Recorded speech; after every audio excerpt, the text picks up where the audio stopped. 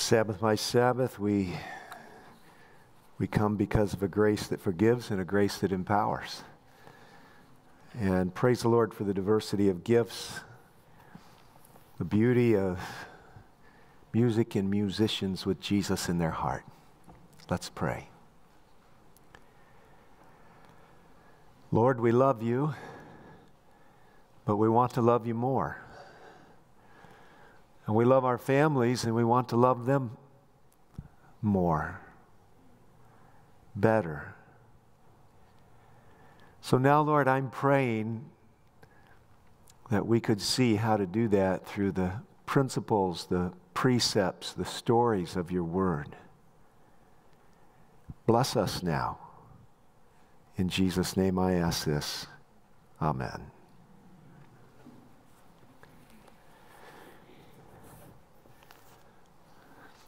For a marriage to be beautiful and happy, it has to be real.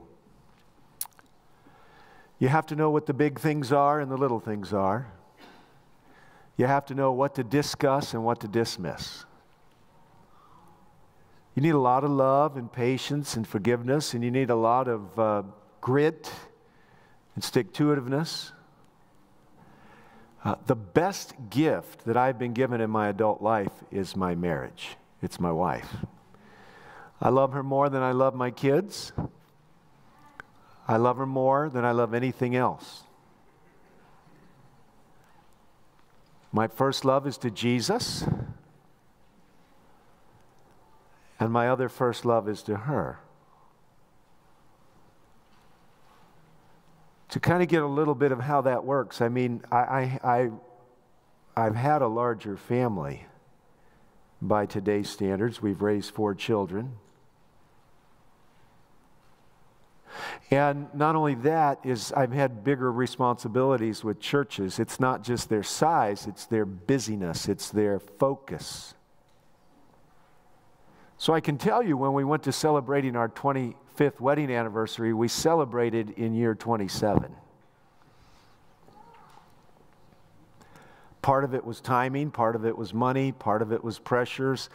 It wasn't that one of us was neglectful, it's just that's how it worked. I want you to understand how it works. My kids bought my wife a dishwasher 2 Christmases ago. The problem was I was going to buy her a dishwasher. They bought one that was pretty good, but I didn't like a certain feature of it, so I asked them to take it back and give me the money, and I'd buy one a little bit better. That was in 2021. That dishwasher is not installed yet. Oh, mercy, yeah, I heard that. That was a woman, not a man.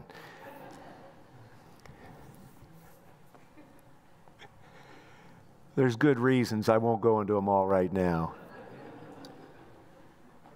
It's close.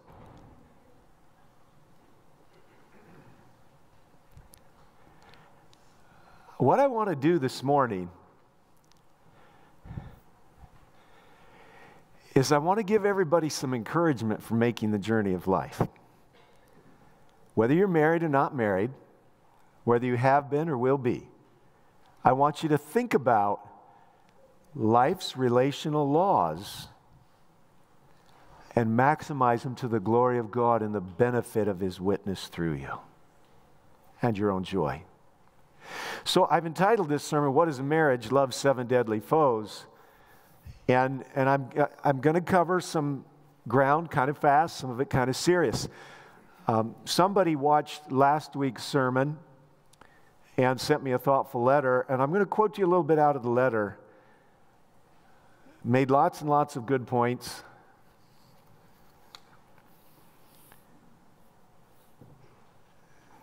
I'm going to start before I read the letter, though, because it's my job to balance things out. If I'm talking to 200 or 300 people here this morning, and maybe a little bit less at the first service, and however many choose to watch online, you've kind of got the broad spectrum of the body, the family. And then you kind of have the outliers. Now,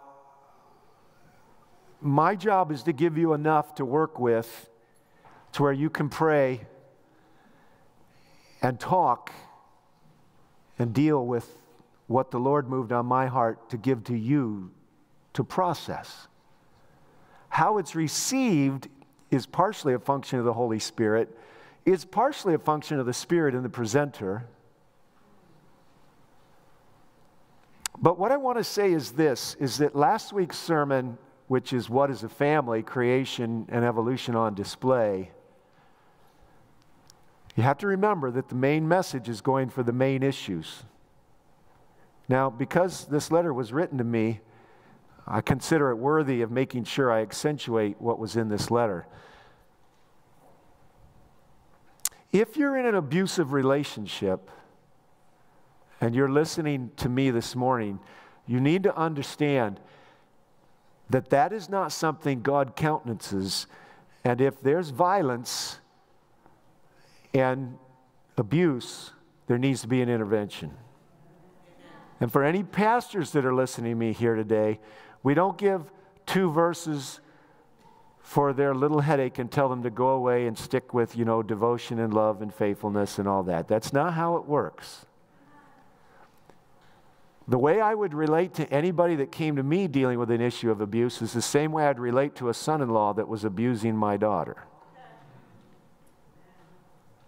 That was my qualification for becoming your pastor. That's what the Bible said. Pick somebody who knows how to lead their own household well. So I want to make sure that anybody that finds themselves in an abusive relationship, listening to what I'm saying, understands I'm talking down the main. I'm not dealing with the outliers, but I am dealing with a big problem in what I just said. So if you are abusing or you are being abused, there is help. God loves you. It might be a little tough at times, including a little bit of tough love, but there is help. There is provision. And most people that abuse, it's because they were abused themselves. So the cycle can be broken. Jesus is still the healer. Amen? But it does have to be admitted to, and it does have to be addressed. So that having been said, I'm going to balance this out. I had a teacher tell me this week that they had somebody that was 10 years of age or younger. So we'd probably say that's primary school ages. Let's make this statement. I've been scarred by my parents' divorce.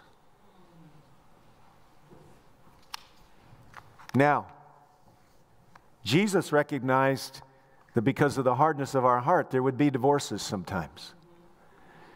The point of my sermon last week, as I dealt with Wallenstein's 25-year generational study, is that it's an escalating, ongoing, developing catastrophe.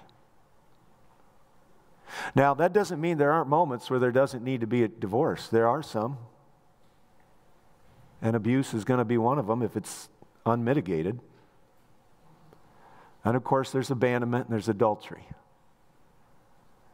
Now, having said all that, my great desire is to encourage and exhort you to prioritize your marital love and make this better, not worse. So let's go ahead and try to do that, all right? A few excerpts from the letter I received. I married a man whom I thought was an amazing guy. He seemed to love the Lord and was active in youth groups, seemed to love kids, liked the things I liked, enjoyed the things I enjoyed doing. We dated for 3 years, and we were married out of college. I thought I had landed my prince.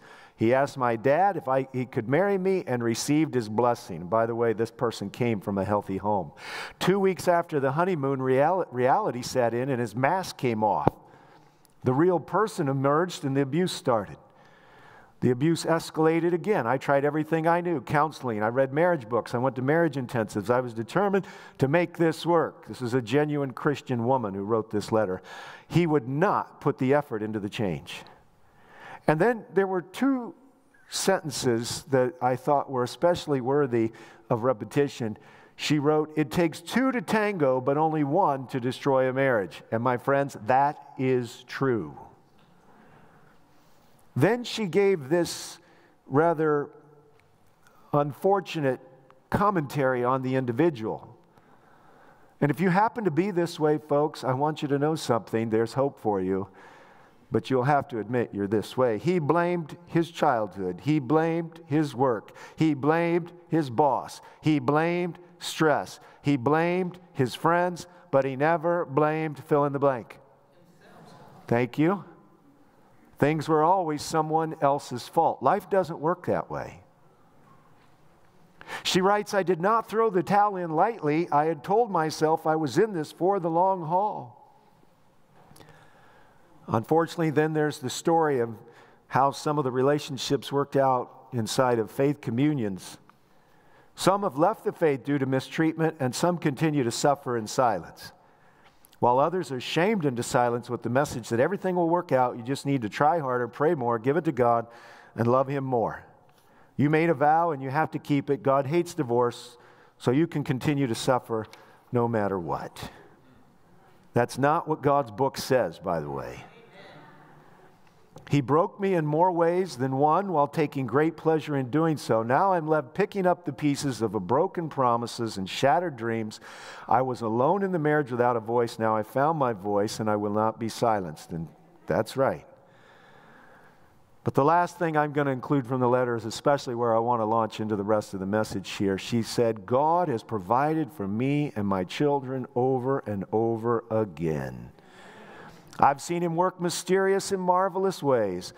And what the locust stole is gradually being restored. My healing journey continues. Amen? Amen. And that's for all of us. This is out of deep pain. Pain that God has assuaged and is healing. So let's just remind ourselves, what is a marriage? I want to tell you that a marriage is a sacred institution. It is designed by God. This week, my wife and I were shopping on our Thursday night shopping date. And while we're in one of the grocery stores, there's an end cap, and on the end cap it says, I love us, and it's got the rainbow flag. So I probably don't need to describe the rest of it, but I'm going to tell you, it's 2 men with kids and 2 women with kids. That is not holy matrimony. That is civil union. There is a huge difference. One will have the potential to grow beautiful fruit and blessed symmetrical children, and the other will not have that ability in spite of everybody's good intentions.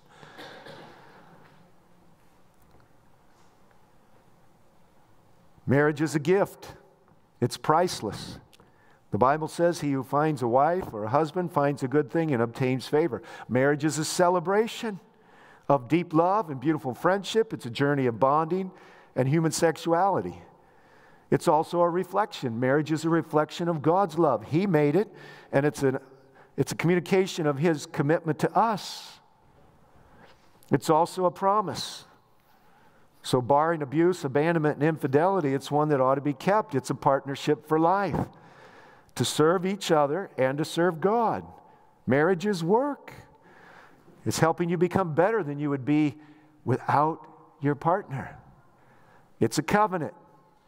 And you can't love and honor and cherish while you're abusing someone. And by the way, abuse is cyclical. If you're married to an abuser, they'll abuse you for a while. You'll get to the point of breaking out of it. They'll stop. They'll say they're sorry.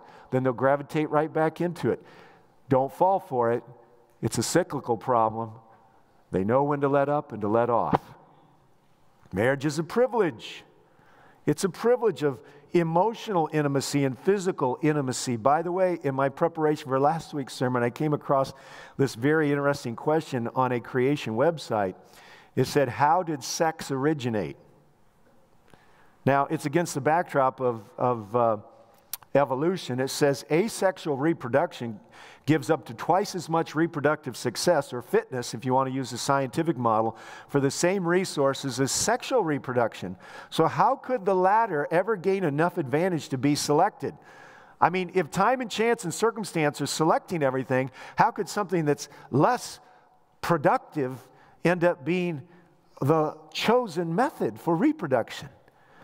And by the way, the commentator goes on to say, and how could mere physics and chemistry invent the complementary apparatuses needed at the same time? Okay, I'm using delicate language here.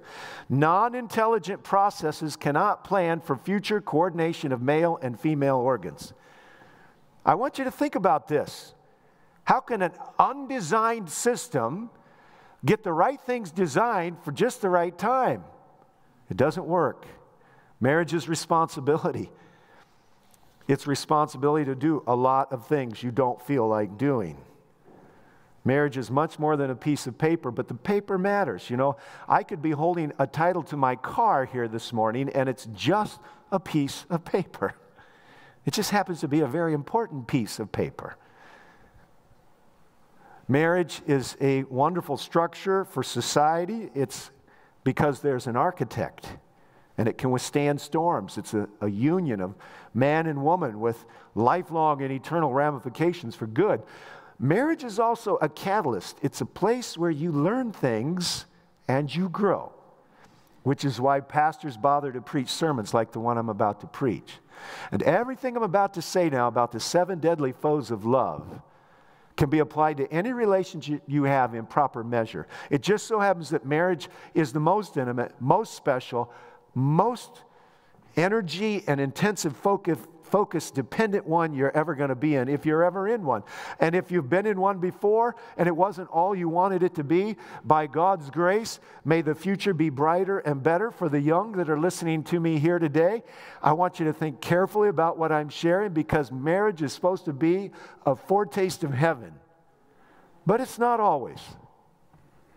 So what are these 7 deadly foes of love? The first one I've entitled is the failure of preparation.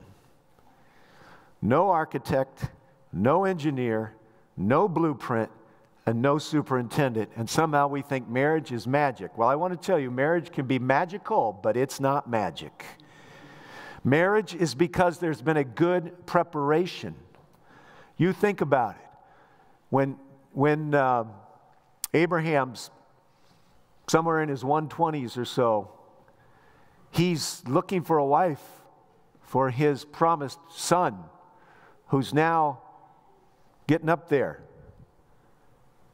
Actually, I'm thinking he must have been about 140. And he sends Eliezer off. And he's so convinced that God wants to make this thing work, that God will answer his prayers. Eliezer's not quite so convinced, but I want you to notice something. Isaac submits to the process of an arranged marriage. Now, to contrast an arranged marriage against a marriage for love is a false dichotomy. Of course, in some places it's not, because in some places, dads are doing arrangements for economic benefit. They're not doing arrangements for love. But in the Bible's version of an arranged marriage, it's always by God's arranging, not the dads, not the moms, and it's for love, it's for blessing. But I want you to see that if you don't make any preparation, you're going to get what you got. It's not magical if it's not been properly prepared for. Some people think marriage is all about tools and techniques. Well, I'm here to tell you something. I could have a Snap-on tool dealer drive up to your garage and unload the entire contents of its tools onto the shelves and the workspaces of your garage. But if you've never prepared to be an auto mechanic, it could do you almost no good. Which is why I want you to understand that the main preparation for marriage doesn't even come during the dating and the engagement. The main preparation is mom and dad's to give to the child so they have some character and some connection with God. Because it's character at the end of the day that prepares you to be linked deeply with another person. It's the element of who you are when you walk with God. And of course, abuse is a catastrophic failure of character. It's important that you don't exclude your parents and your good friends from giving you feedback. That's part of the preparation cycle. You don't want anybody to comment. You're setting yourself up for what the Bible calls foolishness. The Bible says he who isolates himself rages against all sound wisdom. So you think you got it all figured out and your mom and dad don't know much about you? You think they don't have a sense of whether or not this looks like a compatibility match? Think again. As soon as you cut out, I've seen adult people. When I say adult people, I'm talking people old enough to be my parents. Ignore the advice of their siblings and other people who deeply care, and it ends up in disaster. Premarital sexuality will do a number on the foundation of your life. We used to ask our children to make abstinence pledges. We need to ask them still. We need to tell them that if you put the physical bonding in front of the emotional bonding, you won't get the emotional bonding. It'll end up like a pile of flesh without any bones to hold it up and make it look good. You need to get premarital counseling. And you need to do what Ellen White says, make haste slowly. All right? Slowly. Now, the quote I put in the bulletin this week is not a very positive quote, but I've got it in my notes here, and you can read along if you want, but I think it'd be good for you to look at because, unfortunately, she uses some words that are pretty big on caution. The first sentence is why I chose it. It says, marriage, in a majority of cases, is the most galling yoke. Wow. A little bit of a downer there, isn't it? Marriage, in a majority of cases, is a most galling yoke. Now, it's my confidence that it's not the case for this subset of Christians that I'm talking to. But for lots of people, and sometimes even people who take the name of Christ, it's not joy. It's a galling journey. There are thousands, this next sentence is a preacher's paradise too. There are thousands that are mated, but they're not matched. Our society's big on mating today. One night stand, no problem. Let lust run amok. Mated but not matched. The books of heaven are burdened with the woes, the wickedness, and the abuse that lies hidden under the marriage mantle. She could say behind the marriage doors. This is why I would warn the young who are of marriageable age to make haste slowly in the choice of a companion. The path of a married life may appear beautiful. It may appear magical and full of happiness. And this last sentence was a little bit of a grammarian's twist for me. But why may not you be disappointed as thousands of others have been? Think about it. What makes you so special that you can skip the architect, the engineer, the blueprint, and the superintendent, Jesus Christ, and think you're going to get something good? I want to assure you, the ordinary Christian who walks with God is on the track of having a better marriage than the most well-educated in the lines of sociology, psychology, anthropology, and human relationships, because there's a counselor who can teach you some things as you go. But if you are too proud to learn from your Creator, Maker, and Redeemer, you're in big trouble. Listen, friends, the first failure is the failure of preparation. And by the way, the ongoing failure is the failure of preparation. You know, if you want to stay glued to somebody, you better go to the glue maker, Jesus, and show him how you can be a part of this great catalyst. The second great foe of love is the failure of intimacy. There's a sacred circle around every marriage. It's so sacred that in the book of Leviticus, it will be stated that the adulterer and the adulteress will be killed if they're found out. It's so sacred that one of the 10 commandments, number 7, written on stone with the finger of God, says, "Thou shalt not commit adultery." It's so serious that in Jesus' only sermon, he tells us to guard our heart and not go around living on the mandates of what the physical eye might like to look at, because the eye and the heart, unconsecrated, can prepare oneself to walk right out of actual intimacy, emotionally and physically. Don't look on another person with lust. Intimacy is hard to achieve. You don't go keep talking to your mother-in-law about your husband after you get married. You start talking to God and your husband. Could I get an amen? You don't go talking about your wife with your buddies. You talk to God and to your wife. Could I get another amen? Okay, intimacy is hard work. Lazy people don't go to hard work. We're back to number 1, character, preparation. It's a delicate work, but the Bible says the heart of her husband trusts in her. Failure to leave and failure to cleave. There were some Christian music artists that wrote a song once upon a time, Steve and Annie Chapman. And the name of the song was "The Ships Are Burning." And it was an allusion to what some of these great commandos and generals of war would do. They would take their soldiers and they would unload them on a foreign land and they would burn the ships. The message was, we're not going back. We're only going forward. I can remember one of the elders in the very earliest days of my ministry telling me a wonderful story. They were he was telling me about when they were young, which probably would have put them back in about the 1960s, 50s, somewhere in there. And young as a couple, they got into a tiff. They lived in the same town the parents lived into, which, by the way, folks, generally speaking, it's better if you can live a couple hours away from your in-laws when you get married. All right, amen. There's a little room to forge the relationship and make it without every Sabbath you're eating at mom and dad's house or they're eating at yours. Be a couple, start your own family. But anyway, they lived in the same town, and she didn't like what her husband said to her, and I'm assuming that it wasn't way out of bounds, but it was a little first tip. She grabbed her suitcase, filled it up, walked out the door. The man wondered where she was going.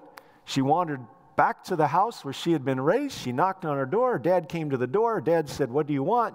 She explained the problem, and he said, "Sorry, you can't spend the night here. You're going to need to go back there." All right. That's how it works. Barring the outliers of abuse, of course. The third failure or foe of love is the failure of communication. I call it communication malpractice. And I'm going to tell you this is one of the easiest ones to fix and should be one of the best ones to practice.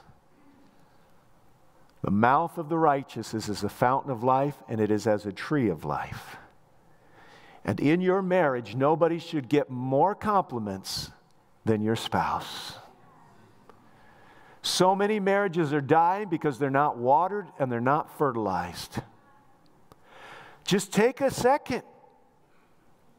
You would thank somebody else who held the door open for you, so why wouldn't you thank your spouse every single time? You would say please or thank you to a stranger, so why wouldn't you say please or thank you to your wife? This is one of the simplest things that can be done. This failure or malpractice of communication. The Bible says that it's better to live in the corner of a roof than in a house shared with a contentious woman.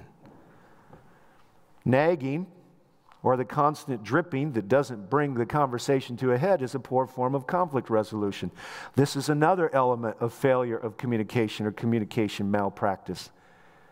It's better to go ahead and make some time to put on the table what it is that needs to be discussed. It's better to actually be upfront with each other and garner the courage that the one needs and the honesty that the other one needs, and in various degrees, both need both of. But you know, a marriage that is well affirmed is one that can handle difficult conflict. And a marriage that is neither affirmed or conflicted will gradually grow apart, because intimacy requires good communication, affirmation, and problem solving. The fourth failure or foe of love is the failure of the compass. I'm not going to look it up. You can check me out on Scripture and see if I'm actually on target. And by the way, the previous one, you've got Michal, who despises David for celebrating at the return of the Ark of the Covenant. She despises David in her heart, and I can tell you David didn't have too many terrible different emotions towards her after she made fun of him and mocked him.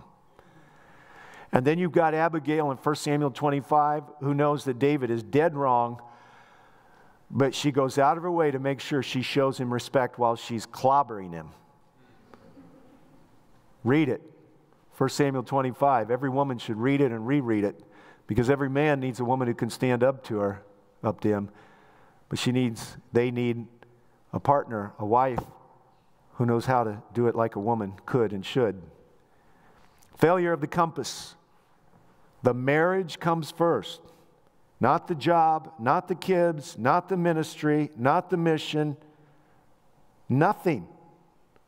And really, failure of the compass is not even each other comes first, but God comes first, because He's the one that keeps my heart calibrated and keeps shaping my character so that I can be honest when I get into conflict, and I can be free-flowing with my words of affirmation.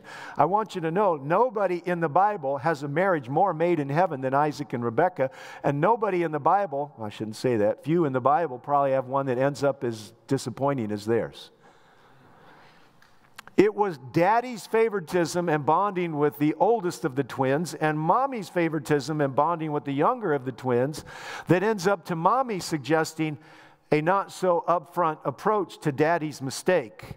And what it does is it drives a wedge in the family where mommy never sees her favorite anymore, and they both live to grieve the choices of daddy's favorite. That's how it ended. Somewhere along the line, when Eliezer is on his camel and he's praying, and parents, you ought to be praying for your kids' spouses. He left there being put under oath by Abraham. If you don't find a godly woman over there, in the family, near my family back in Bethuel's hometown, then whatever you do, don't let my son marry one of these heathen around here. I'm telling you, it's serious. But Eliezer has learned from his master that God is real, that he's a guide and a provider. And as he's praying on his camel, getting down off it, saying, Lord, may the woman that offers me a drink, and that I ask her to give drink to my camels too, may she be the one. He opens his eyes, or he looks, and there she is. And she doesn't skip a beat. This is a marriage made in heaven. It's an answer to prayer. And I'm sure it had many positive things that aren't shared. But when you read Genesis 27, 1-5, you've got a degraded marriage where mommy's tricking daddy, and daddy isn't going to like it, and the family's going to be pretty poor off after it happens. Overcommitment to the wrong things, overcommitment even to the right things. A failure to continue bonding and prioritizing the marriage. The cares of this life. If there's one thing you need to know, I don't know what the state of marriage is going to be like in heaven. I know it's not exactly the same, but I also know we're going to have families in heaven. I mean, something's not completely clarified just yet. But I do want you to know something. God gave us marriage as the best living metaphor or symbol of His commitment to us that there was to give us. And it's supposed to be an amazing journey of joy, just like being in the presence of the Lord is fullness of joy. So if it's not, taking the next step, maybe there's something in this message that causes you to think. I had somebody ask me yesterday if anybody has ever done anything different that I know of because of any messages I've preached. I've been standing behind one of these for 32 years. I know some people have responded to the call of the Lord to give their life to Christ. Truth be told, I don't know most of what happens when I'm walking away from this piece of Lexan. But you get to decide. I'm not God. We're all just actors. We're on the stage of the universe, the theater, as it were, of the cosmos. Failure of the wall, number 5. You're to leave, and you're to cleave, and there are to be no alien bonds. Inappropriate boundaries are the doom of much beautiful love. The first boundary I want to talk about is lust. Not in person, not vicariously or virtually on the internet. This will eat the heart and soul out of your life, and especially you men. The Bible says it will reduce you to a crust of bread. Now, I don't know anything too much more unappetizing than the idea of finding a piece of bread and all that's left is the crust. Eat your own heart out and soul out. Let the devil feast on your own bondedness by your own choices. Now, if you're stuck there today, I want to tell you something. There's only one thing that's going to get you out, and that's the love of God. Only love can break the bonds of lust. Self-control and self-discipline won't do it. Although you ought to set up a few firewalls, get the software covenant eyes, whatever it might be, and there's a portion of you that I'm talking to right now for whom this is a problem. It would be almost statistically impossible to put 300 people in an audience like this morning and not have somebody who's got a hook in their flesh because they've let the desires of the flesh. It could have been started when you were a kid. The devil doesn't want to do anything more than get a child and twist their minds and open up appetites prematurely that shouldn't be opened up, which is why when the Surgeon General says a week or two ago, your kids shouldn't be on social media until they're 13. Well, I'll tell you what, I'm not sure at 13 they're ready. especially since the whole system's prowling around for somebody to devour. And what would be a better way to devour them than to open an appetite in their own heart they can't control? That's a natural appetite. That open prematurely can ruin the rest of their lives. Yes, failure of the wall. There are boundaries. Lack of self-control. How about the failure of the 3 pillars? What are the 3 pillars? I call them the disaster of the disses. Dishonesty, distrust, and disrespect. Proverbs tells us in chapter 6, verse 16, that there are 6 things that are an abomination to the Lord. The first 2 are related, and they will destroy a marriage. A proud look and a lying tongue. If you're proud, you won't even listen to anybody. You can't see, you can't hear, you fight and you reject when somebody who loves you and has no good reason to incur your displeasure gets in your way and says, you are making a mistake. That person has an issue of elemental dishonesty with their own person, with God, and of course they're going to have an element of dishonesty with you. You have to be able to be honest. Meaningful relationships, let alone meaningful marriages, are built on honesty, trust, and respect. You have to be honest about your family of origin. Hey, they weren't perfect. Did you know that? They gave you certain strengths. They gave you some liabilities too. There are some people, especially if you come from an honor culture, for whom any acknowledgement that the family of origin was improper is some form of disloyalty to the family. It's not. Every generation is supposed to keep growing. Your family did their best. You should do your best. Deliver your kids a little higher up on the road to sanctification than your parents delivered you. Don't down your parents for what they did. The Bible says honor them. They did their best. They probably did better than their parents. But if you can't be honest about what your family gave you, you're not going to have the beauty of what God wants to give you in the form of marital love. It's not loyalty to your kids. Especially, this is a problem in a blended home.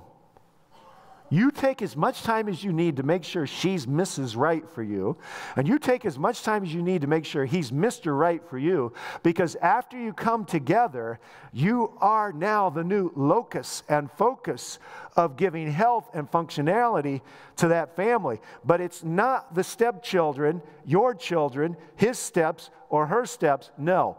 You have to be able to bond with honesty, trust, and respect. Here's another big deal.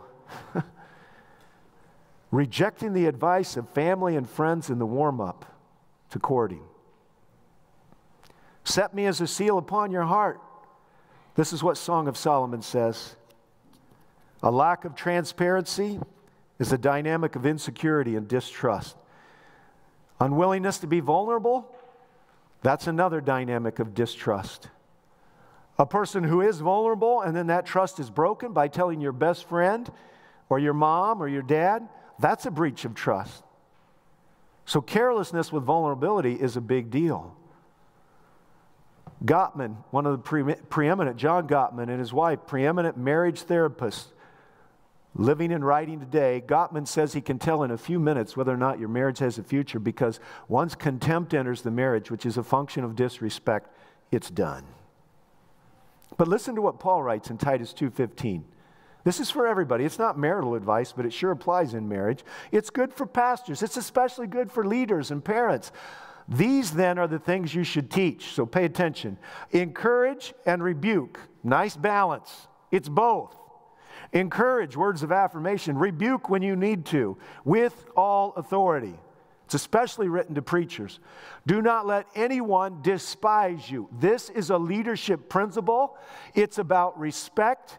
The NASB will say disregard you. The Amplified Version will be conduct yourselves in your teaching so as to command respect.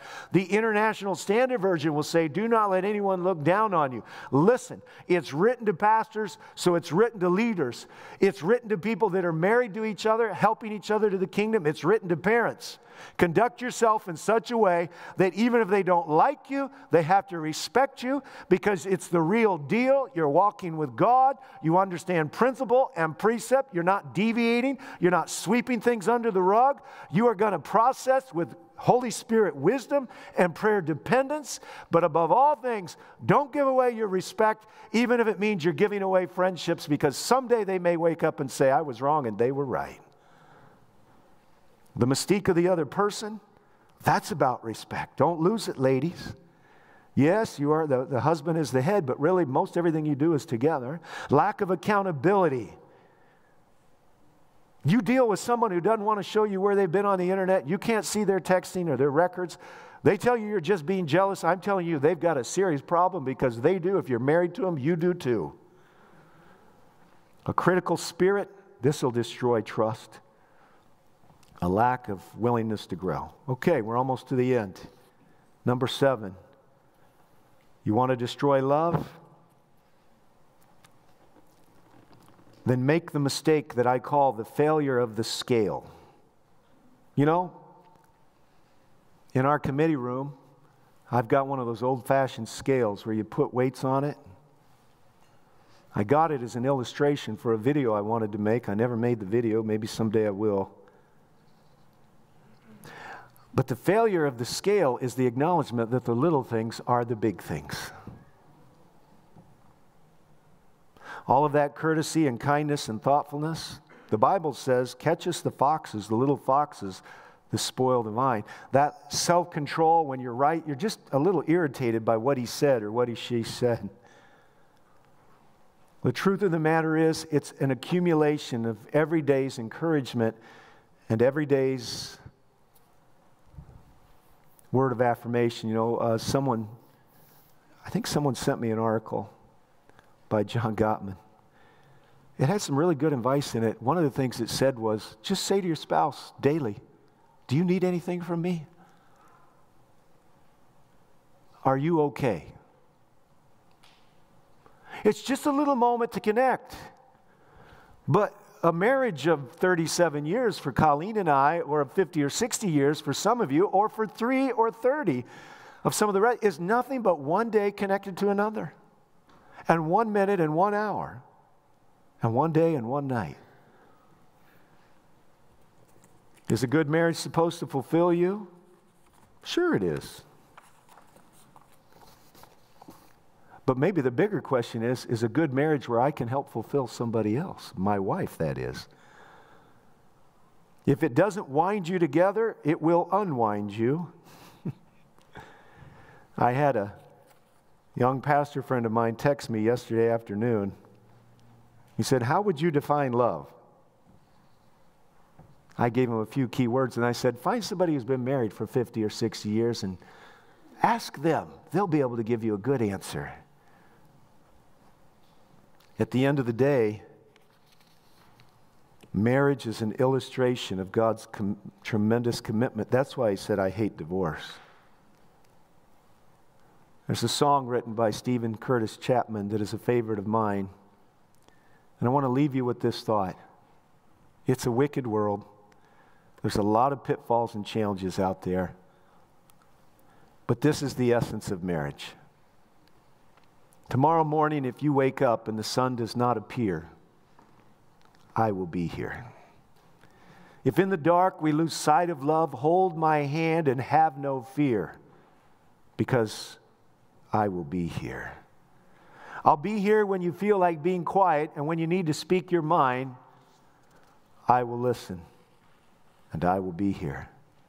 When the laughter turns to crying, through the winning, losing, and trying, we'll be together because I will be here.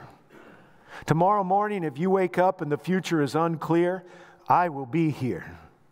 And as sure as the seasons are made for change, our lifetimes are made for years. So I will be here. I will be here, and you can cry on my shoulder. When the mirror tells us we're older, I will hold you, and I'll be here to watch you grow in beauty and tell you all the things you are to me. I will be here.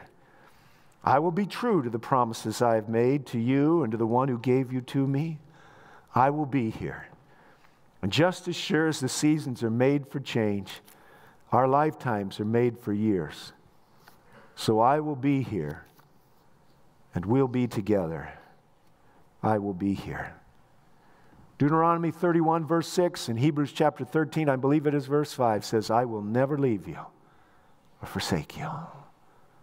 What Jesus did on the cross was the ultimate sealing of the covenant with His church, the bride, us individually and us collectively. And when we sit down at that marriage supper of the Lamb, the joy of our communion with Christ and the unfettered, unchallenged beauty of our human relationships will be the beginning of an eternity of rejoicing.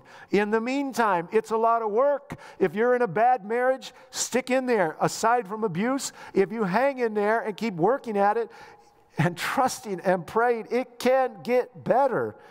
And the beauty is, on the other side of some of those heartaches, there's great reason for rejoicing. I shared last week, but I'm just going to share it again. When my dad died on December 28, 2021, after 57 or so years of marriage, I want to tell you, I got the inside look for a number of those years, and I saw the marriage run through some rock bottom moments.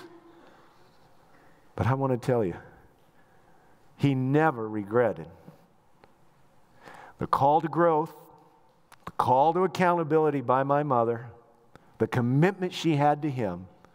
And I want to tell you, I never got tired of eating Thanksgiving dinner with my two parents. I never got tired of eating it with my in-laws. If you're in a difficult situation or the foundation thus far is not ideal, it's okay. Just keep shooting for the ideal, what you got. And let the Lord give you the beauty of what makes the universe tick and what makes life wonderful. It's who you get to go through it with. It's the person you're with. I could be digging ditches with my friends in the cause of Christ and have more joy than people that are out living it up, hooting and hollering with their excess well. The joy of life is partnership. It's connection. It's a little taste of that Trinity dynamic of Father, Son, and Holy Spirit. And marriage just happens to be the two-stranded cord with God makes it three that cannot be easily broken. All right, let's go from where we're at. Let's praise the Lord for what He's done. Let's give Him permission to lay His healing hand on us wherever we're at. And let's enjoy love, because love in the end is the greatest, most beautiful attribute of who God is. It's the essence of who He is. And it's our invitation to live it, enjoy it, and mirror it to the world. Amen.